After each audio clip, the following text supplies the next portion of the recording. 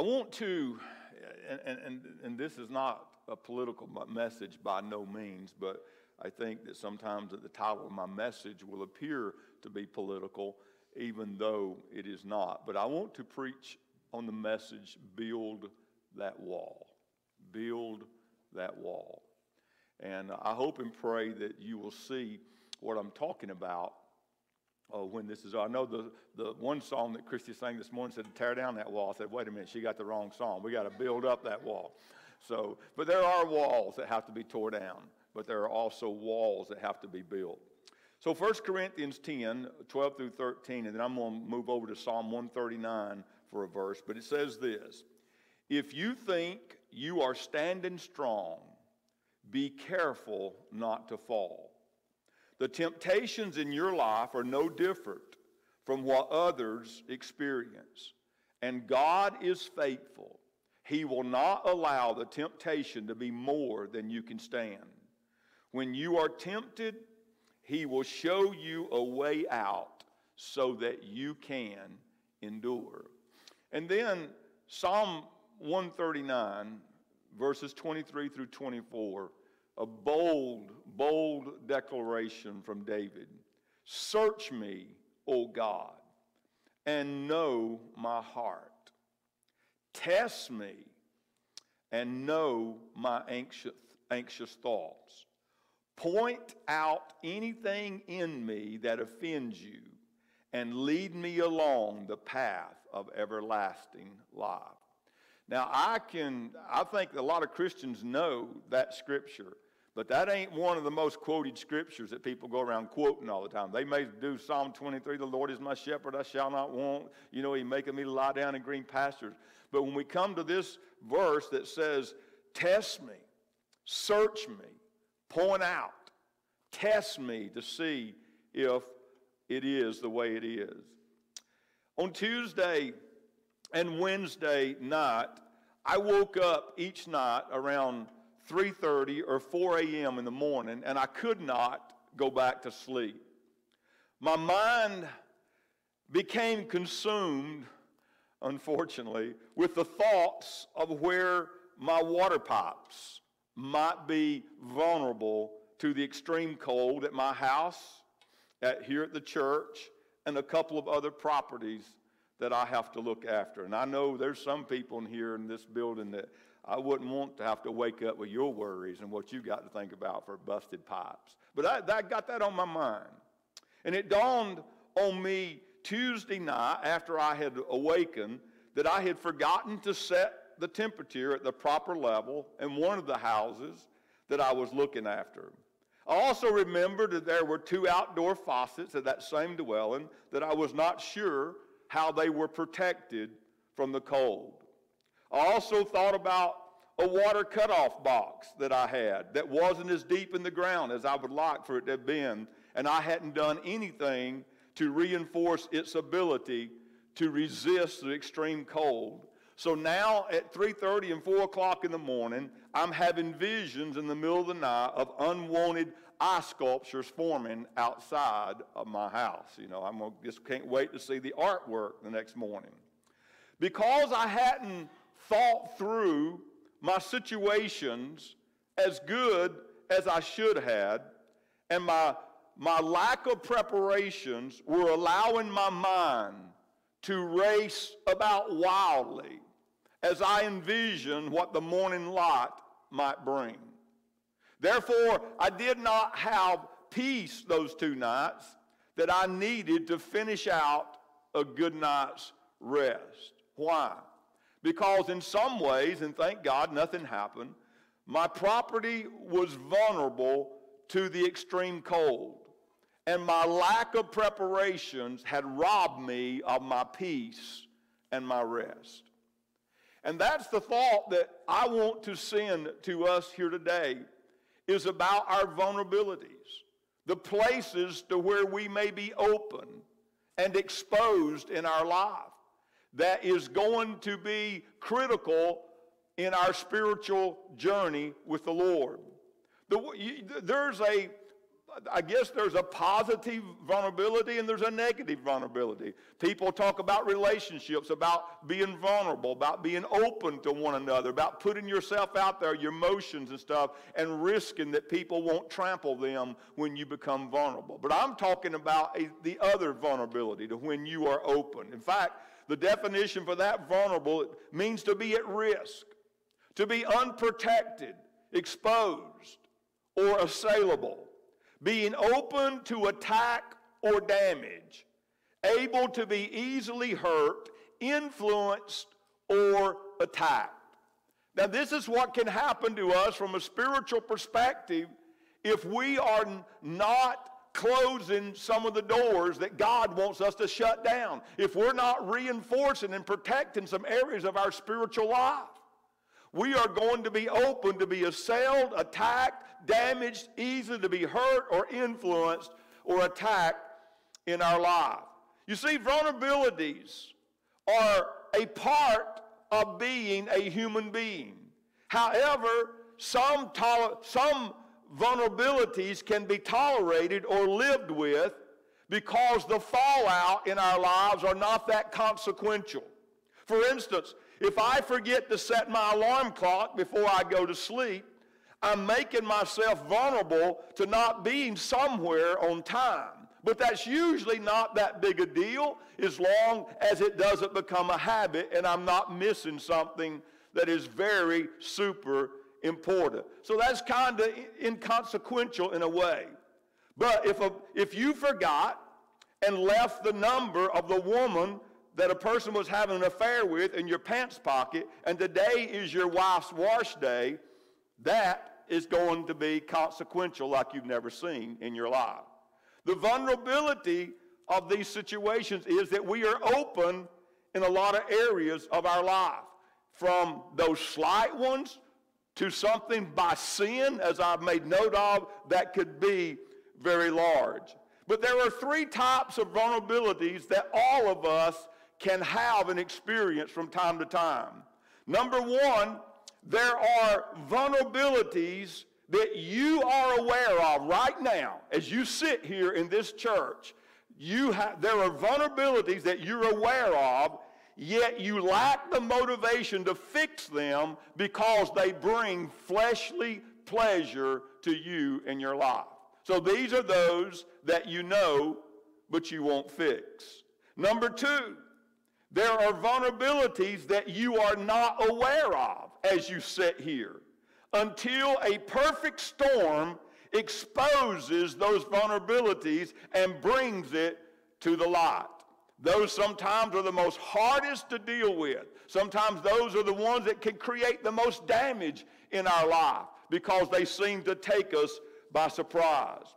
And the third type of vulnerability are the vulnerabilities that masquerade themselves as a strength or a good quality in our life to be admired while they are working on your downfall and your defeat. For example, Peter was a very self-confident individual. Everywhere he goes, I'm sure on that day people looked at him and admired him for his confidence, admired him for all the boldness that he had. But that self-confidence that he had became a vulnerability in his life. Later on, when he wound up denying Jesus, that he even knew who he was. So don't allow something that appears to masquerade as a strength to wind up being your undoing. We must always walk in humility before the Lord. One American pastor put it this way. He said, there are two times in your life when you are especially vulnerable. When you have nothing and when you have everything. I want to say that again. When you have nothing and when you have everything. That is when you are exposed to vulnerability more than any time in your life. So it pays to stay close to God in every one of these situations. Whether Paul says, I've learned how to be content in the very situation that I'm in. He says, whether I have nothing or whether I have all things, I've learned to be content. In other words, he didn't put himself out there to be vulnerable to Satan's attack, to offer him things that he did not need, and therefore Satan could not take things away from him that he had, because Jesus was his everything. Amen? And that's the way we have to see that today. But be careful about those vulnerabilities. Many Americans today are losing sleep and peace of mind today because of the open border policy of our current administration. No doubt in my mind that many terrorists have already slipped across our borders, have gotten by our much overworked Border Patrol. And as a result, when it comes to our national security and even our personal security, we are more vulnerable today than we have ever been in our country today. A wall was started in 2016 that, if completed, it probably would have eliminated over 95% of all types of illegal entry into our country. As politics always goes, the wall was stopped and the barrier was ceased that would shut down this vulnerability in our country. Let's bring this thought home from a spiritual standpoint. What has happened to the spiritual walls that you were building in 2023 to prevent the enemy from establishing his thoughts and his ways in your life? You begin to build walls, you begin to erect them, you begin to say, I'm not going to allow that stuff in my home. I'm not going to allow that stuff in my mind. I'm not going to allow that to encroach upon my peace. But somewhere, just like our country did in these past 4 years, some Christians have stopped building the walls that would keep the enemy out of our lives. And you know and I know, as I lay awake the other night, and it unnerved me because from a physical standpoint, I was vulnerable. But this same experience that I had laying there those 2 nights awake each night caused me to examine my spiritual life. It caused me to examine myself from the perspective of, where am I vulnerable? Have I allowed the devil to get a foothold in my thinking and my thoughts and my life in any way, shape, form, or fashion? Folks, you say, Pastor, why are you preaching like this? Because I'm preaching like this because you do not need to be in a place of spiritual vulnerability. You need to be in a place of power so that you know who you're grounded in, who your Savior is, who is going to sustain you in life, and you never look back, but you look forward and you keep going at a pace that we can see the glory of God begin to come into our churches once again. Amen? We need and must have this in our lives, but we quit building. For some reason, we have stopped what was being constructed to keep the world out of our life. You see, if you don't keep those walls up to keep the world out, it's going to stunt the spiritual growth and what God wants to happen on the inside of you. It cannot both happen simultaneously. You can't have 1 foot in the world and 1 foot in the kingdom of God and expect that you're going to grow exponentially in God. It can't happen, because he must be first in our life, and we must ask him, where am I vulnerable? What is it that you are leaving an ear open to? What is it that your eye is on that shouldn't be?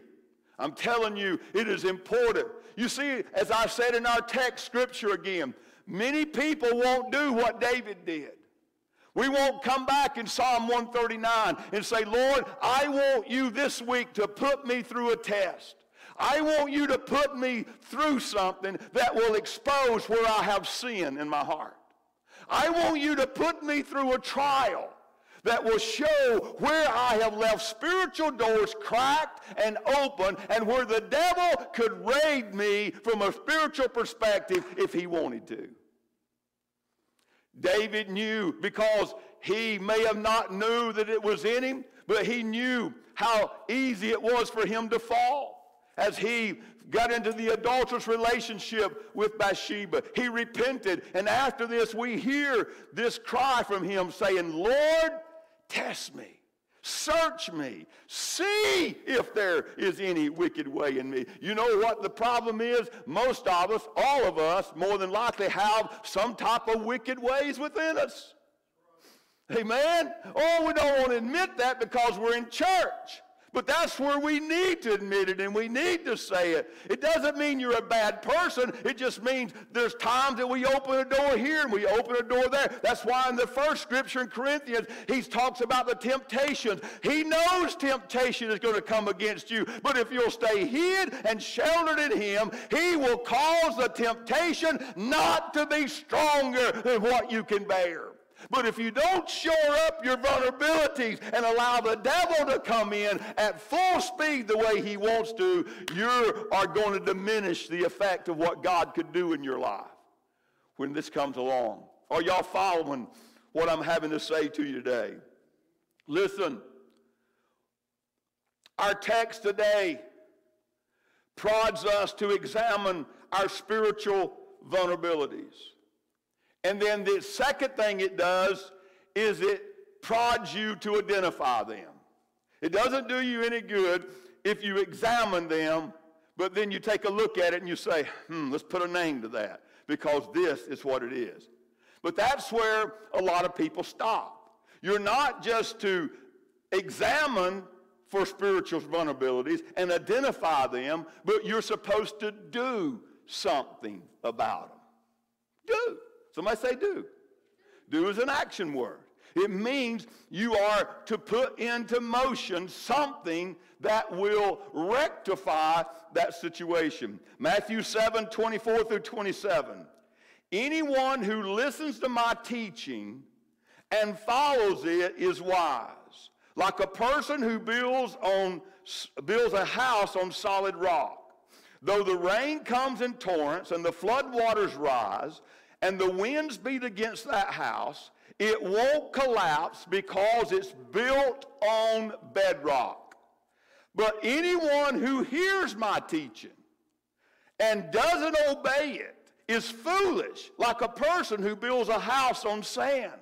For when the rains and the floods come and the winds beat against that house, it will collapse with a mighty crash. The difference between those two there is that some recognized it, they identified it, but they did something about it. They built on a foundation that would not shift or crack or crumble under them. And many people have not done that today. You see, when it comes to Christians having vulnerabilities that they are aware of, and I want you to hear this good because the Holy Spirit really dropped and sunk this into my spirit. When it comes to Christians having vulnerabilities that they are aware of, I am concerned that many in the church today have elected to remain in repentance mode, remorse and regret, because they don't want to put forth the effort to modify and change their behavior. All we want to do is repent. We just want to say, I'm sorry, Lord. Please forgive me of this sin. And we keep going on with these same vulnerabilities that are able to sap our strength, that are able to keep us from doing the will of God and the Word. And it comes up again, and we say, forgive me. We stay in repentance, in remorse mode. But we don't go to the next step to change our behaviors. And if you want to walk in that cycle, if you want to walk down that road, it's going to be a life of torment. It's going to be a life that's going to be a struggle like you've never seen. Because you're dragging weights, you're pulling things that you don't have to pull because you're not rolling them over on the Lord. Because all you want to do is say, I'm sorry. And God hears that. Believe you me. God hears that, and I believe that when it's done with a sincere heart, I believe that God receives that and gives us repentance. But somewhere along the way, we have to make a decision whether you're going to build on the rock or you're going to build on the sand, whether you're going to build upon the promises of God or whether you're going to build upon the expectations of men. Somewhere in our life. In our text in 1 Corinthians, it says, the scripture starts out, it says, if you think you are standing strong.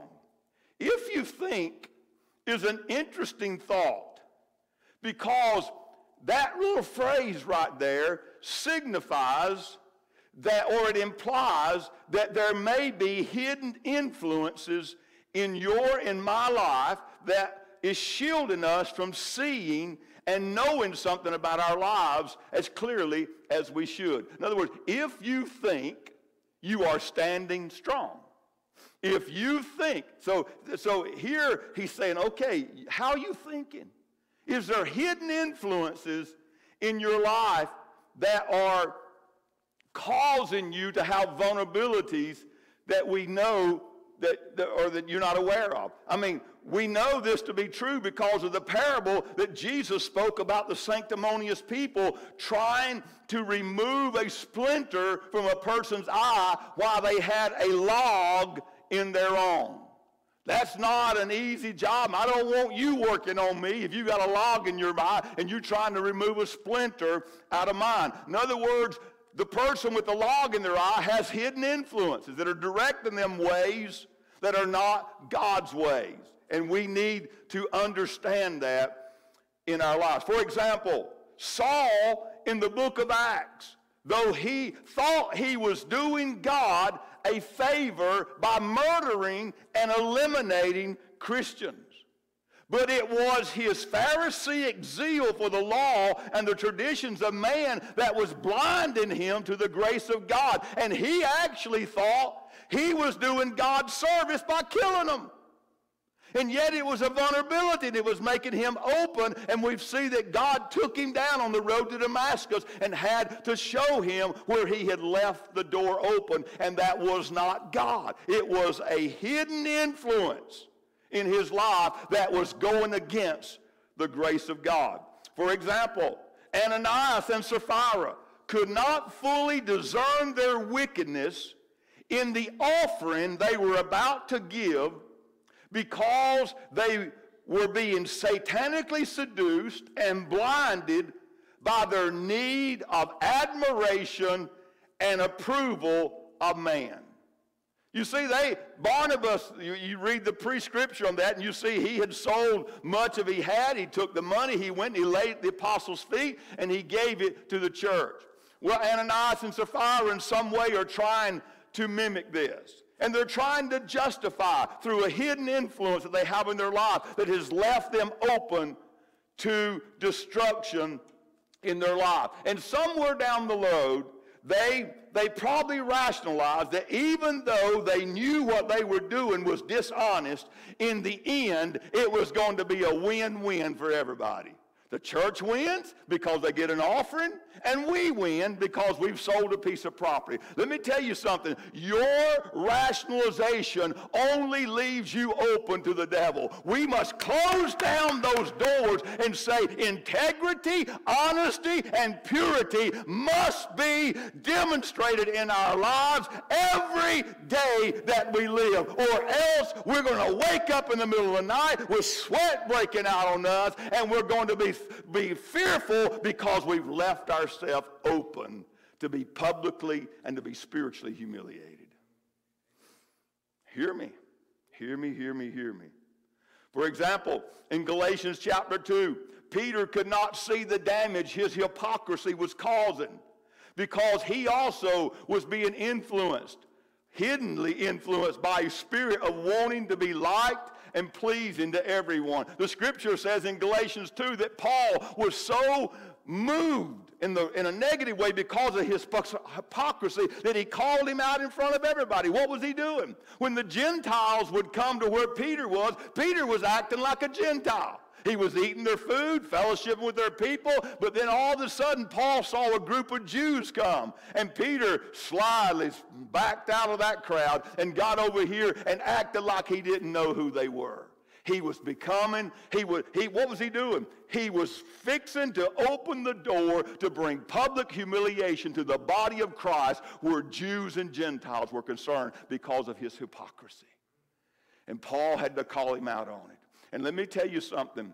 We are going to have spiritual leaders that are going to call out these things, not judgmentally, but to call out these places of vulnerability so that we will know how to shore them up in life. Look, I believe, for many reasons, but I believe that 2024 is going to be one of the biggest years for spiritual refinement in the church like we have never seen. I went in, sometimes I get these crazy things going, and I went in and I run a reference on every scripture in the Bible that had 24 in it. If a book had 20 chapters and that 20th chapter had 24 verses in it, I ran them down, and 90% of those verses, and there were 14 of them that I ran down, all had to do with judgment. On integrity or judgment with sin, judgment with something. If you read one verse up or down, you'll get the full story, but 24 generally did it. I believe we're going to see a purification happen in the church's realm because we've got to shut down the doors of vulnerability into our families, into our schools, into our lives, into our church. Wherever we go, we're going to have to walk with the confidence that comes from God because his grace that comes to us and his power that fills our lives, that we walk not in self-confidence, but we walk in the confidence that the Holy Ghost has brought to us in our lives. Oh, hallelujah. My God, folks, shut those doors down. Build that wall. Build it until it goes up to the place that the devil cannot penetrate that wall, and you keep him out, and you keep him at bay, and you keep him in the place that he needs to be, to where you can flourish as a child of God. Amen? Praise God. Look, and let me just say this, because this needs to be said to those who are listening, especially on our social media. The greatest place of vulnerability that a person can be in is not to know that Jesus is your Lord and your Savior. That is the ultimate place of vulnerability. 2 Thessalonians 1, 7 through 9. And God will provide rest for you who are being persecuted, and also for us when the Lord Jesus appears from heaven. He will come with his mighty angels in flaming fire, bringing judgment on those who don't know God and on those who refuse to obey the good news of our Lord Jesus. They will be punished with eternal destruction forever, separated from the Lord and from his glorious power. It cannot be any clearer than that today. If we are not saved, we are vulnerable every day that we live to hell's flames and go into a place that Jesus came to save you from. And there are many out there that are walking in that place of vulnerability every day of their life. Listen to me. If you are so vulnerable in life, if you think you're saved, but you're not. You say, well, that's the same thing. No, it's not. There's a little bit difference between a person who's never accepted Christ as Lord and Savior, maybe, or don't go to church. It has nothing to do with it. But you have a person sitting in church who thinks they're saved, but they're not. How horrible. How horrible. Matthew 7:22. On judgment day, many will say to me, Lord, Lord, we prophesied in your name and cast out demons in your name and performed many miracles in your name. But I will reply, I never knew you. Get away from me, you who break God's laws. You see, here's what the church does. The church tries to find out ways to soften that scripture. But when you read the context, he's not speaking to heathens, he's speaking to Christians. He's speaking to people who are supposed to know him. And he's saying, these are people, for whatever reason, were so vulnerable that they were claiming they were saved, but when it came to Judgment Day, when it came for the day that God examined and set apart the sheep from the goats, he said to them, I never knew you.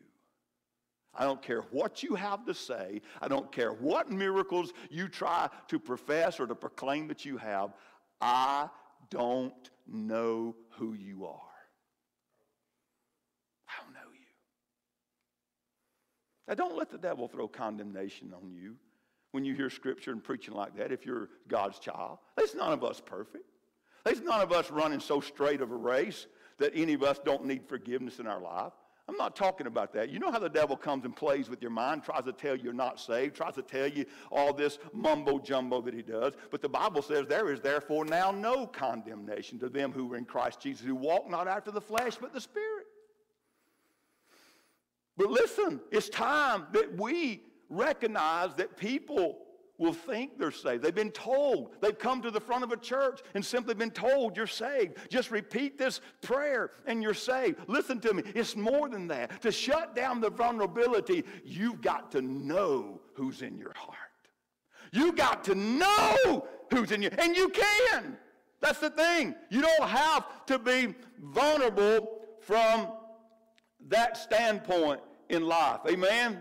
You see, in Galatians 5 and 24 through 25, he says, those who belong to Christ Jesus have nailed the passions and desires of their sinful nature to his cross and crucified them there. Now look, if you're looking for something to get you away from that vulnerability mode, listen to what it says again. Those who belong to Jesus have nailed the passions and desires of their sinful nature to his cross and crucified them there. Since they are living by the Spirit, let us follow the Spirit's leading in every part of our life. Amen? Listen, an unguarded, undisciplined, breakneck lifestyle is dangerous. Even in our own society, we have a sign that says don't do this, or a sign that says don't do that, or a sign that says beware. Why? Because they're trying to tell you that you have to learn to slow up and slow down, or don't do this, or don't do that. But you see, disregarding certain laws imperils our welfare. And the difference between following God's commands and not following them is the difference between running on cement and running on ice. You're going to fall if you run on ice long enough. Amen? Ain't no way. You're going to fall. You're going to go out from under you. But if you're on the solid foundation of God and you're walking by his rules or his law or his grace or his mercy. Listen to what C.H. Spurgeon, and Brad and Christy, if y'all will come. Listen to what C.H. Spurgeon said about a complacent Christian. He said, I cannot emphasize enough the impending danger for those that neglect spiritual vigilance. For those that live like God is not taking account of their words and actions, remember what Galatians 6 and 7 says. Do not be deceived. God cannot be mocked. A man reaps what he sows, and the one who sows to please his sinful nature, from that nature will reap destruction. And the one who sows to please the Spirit, from the Spirit will receive eternal life. It's just that simple in our lives, our actions. If we sow to the flesh, you're going to reap vulnerability. If you sow to the flesh, you're going to reap a life that's going to shame you, that's going to humiliate you, whether now or on the other side of eternity. God does not want a single person in here to be vulnerable in any place they don't have to be. if you've opened the doors, if you've tore down the wall, if you've ceased building that wall, the Bible says that God was seeking for a person who would stand in the gap and make up the hedge. What is the hedge? It's a wall. Make it up. And in the meantime, he needed people to stand in the gaps to where the enemy couldn't get through. And I'm going to tell you that whatever it is, if you even dare to have the boldness to pray Psalm 139 that David did, to say, Lord, create in me a clean heart. Test me and know if there is anything there that should not be. Look, the last comment on this is that if you go and read Ephesians chapter 6, you find in Ephesians 6 the armor of God. If you put on that armor and keep it on, it will make you less vulnerable wherever you go in life. But if you don't put it on, the helmet of salvation, the breastplate of righteousness, the belt of truth, your feet shod with the preparation of the gospel of peace, the sword of the Spirit, and the shield of faith. You see, sometimes, all you got, y'all know how it is when you're running down the road and all of a sudden the police officer pulls up beside you and you just become an instant model citizen. All of a sudden how you're just driving so nervously perfect and so on. It's because you're fully aware at that point that you've got to really make sure you're crossing every T and dotting every I. But you know something? There's something in spiritual warfare that when a soldier is decked out in his armor, sometimes he don't even have to fight some battles because the devil looks at him and says, whoa, whoa, whoa. He's got that sword going. He's got that shield moving up and down. And maybe sometimes in life, it'll keep you from some battles. But I'm going to tell you that if you keep that armor on, it'll keep you from being vulnerable to where the world's people are vulnerable today. And God wants you to be strong in the Lord. At the beginning of 2024, as we go through the fires, as we go through the persecutions, as we go through the refinements, as we go through the judgments that will come upon this nation for the immorality that it has sunk to, we all are here and a part of it.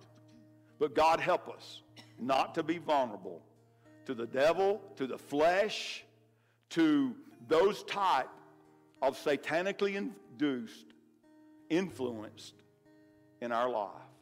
Be willing to build that wall and separate yourself from them. While your heads is bowed across this building, I know that I have fought and wrestled with this message all week. I don't usually fight and wrestle with a message like that, but I have to fight with my own vulnerabilities. I have to fight with my vulnerabilities in my prayer life. I'm praying like I ought to pray, and just really, I pray a lot. But sometimes I don't steal away like I should to that private place. I don't go into that closet. I don't stay there to where God could really speak in a powerful way.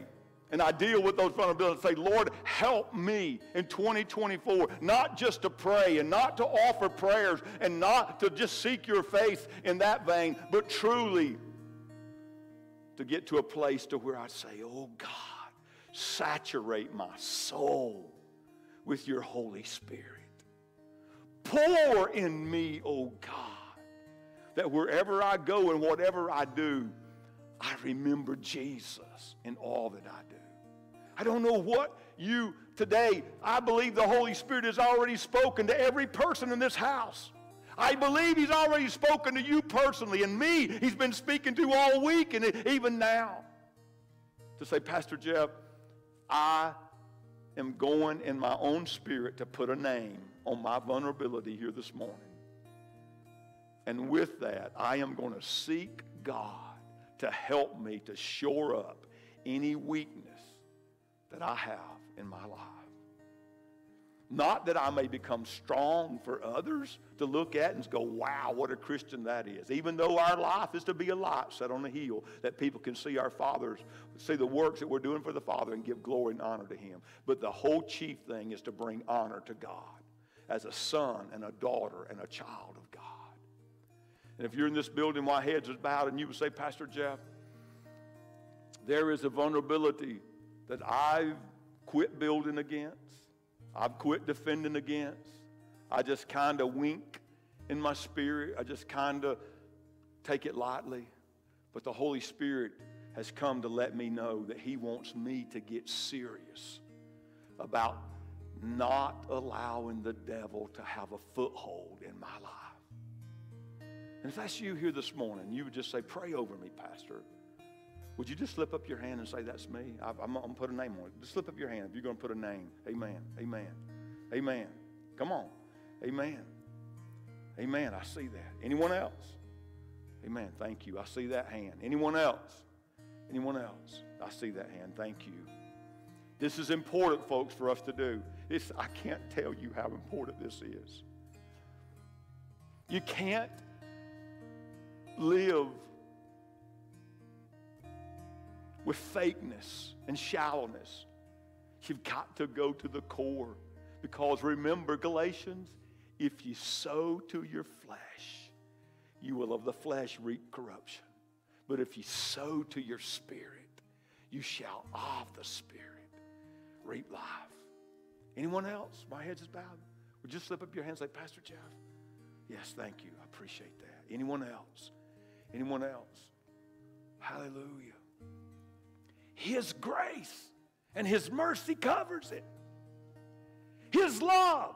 And you know how you do that? How you guard against vulnerability? You study your Word of God. You do things like praying regularly. You live humbly before God and not arrogantly. You repent of any sin that comes your way and make the necessary changes that you need to make. And then you get actively involved in the ministry and the work of Jesus Christ on this earth. And remember always to keep Jesus at the centerpiece of everything you do. And if you do that, those vulnerabilities will begin to slip away. You'll always have them to some degree, but not to the point where they're glaring you in the face and mocking you. Hallelujah. I want to pray over you right now. I want you just to keep your heads bowed if you would. Father, there's something dynamic and powerful happening in this building this morning because of your word. Not because of me, I'm nothing. I recognize in John 15 that He's the vine and I'm a branch. And without Him, I can do absolutely nothing. That's what the Scripture says. But I know who can. And Jesus, I called you, the Holy Spirit of God, to come upon every hand that was raised up and to help them and to strengthen them to be an overcomer, to build those walls of defenses against the enemy and everything that he would try to flood in their life. The Bible says that He will raise up a standard when the enemy tries to come in like a flood and bowl you over. That standard is the righteousness and the strength and the power of the Holy Ghost. And Father, today we're simply asking what we should always do. Forgive me, oh God, because I've known in my spirit that I need to keep building that wall against that through the Holy Spirit so that I can remain humble and not arrogant about what God does in my life. Lord, I want to be an overcomer. I want to sow to my spirit and not to my flesh. I want to walk pleasing to you. And I know no denomination, no church, no pastor can be that thing for me like that. Only Jesus, through the power of His Holy Spirit, can give us that kind of strength that we need to overcome. And so, Lord, come, heal, forgive, cleanse, sanctify by the power of the Holy Spirit over every hand that went up in this building today. And I pray throughout this week that the voices of vulnerability will be silenced. That the voices of vulnerability will begin to die out. Their voices of condemnation, the voices of stirring up fear and anxiety in my life, I kill it in the name of Jesus. I Lindo roko shalabahaso mandaribikishe. Orebekeshandrobohora mandaribikishe lamahonda. Barokari amashiki liondri bisholobo oramanda. Elamandoribikishende ilaha koloshende rebehiso masenderebishataya. For I say unto you this day that I am with you, saith the Lord. Take my yoke upon you in this hour, and I, the Lord God, will bear those burdens. Cast them upon me. I am waiting for you to put the fullness of your confidence upon my word and upon my Son, Jesus Christ, and live through the power of the Holy Spirit. For I say unto you, I will transform your life. I will transform your family. I will transform your church. I will transform your community and your nation. But I need people who are bold, who will not be walking, looking behind their backs, expecting this to unfold and that to unravel. For I am the Lord God, and I am your strength, and I will take you to that place that I said I would. I will bring you through to the complete promises of what I have proclaimed in your spirit. Dig them up, saith the Lord, and expect me to move, for I will show you great and wonderful things in this hour, saith the Lord God. I feel the Holy Ghost. I feel the Holy Ghost. I feel the Holy Ghost. Ooh, hallelujah. Come on, just let him in. Let him in. Let him in. Let him in. Talk to him. Begin to just let him change and heal and flood your soul with the blood of Jesus Christ to cleanse and make whole and make well. Hallelujah. Let him transform you sitting right there where you're at right now, because we get clear and open and honest before God. And we stop the cloudy stuff, the murky stuff. Hallelujah. And we say, God, like David, I want to come clean. I want my rivers to be flushed out, so that what's flowing in them is clear, good, perfect, and desirable, not only with God, but for others who would see my life. Oh, we love you, God. Oh,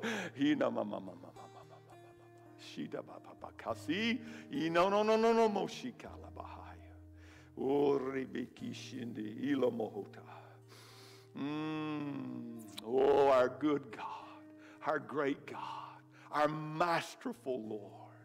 Hallelujah. You triumph. You triumph in our lives through your word, through righteousness and holiness and peace and joy, temperance, goodness, meekness, kindness. Oh, God, that we would display the fruit of the Spirit, that we would shun and run away from every demonstration of the spirit of the flesh, hatred, malice, anger, division, immorality of every kind. Oh, God, come into my soul. Hallelujah.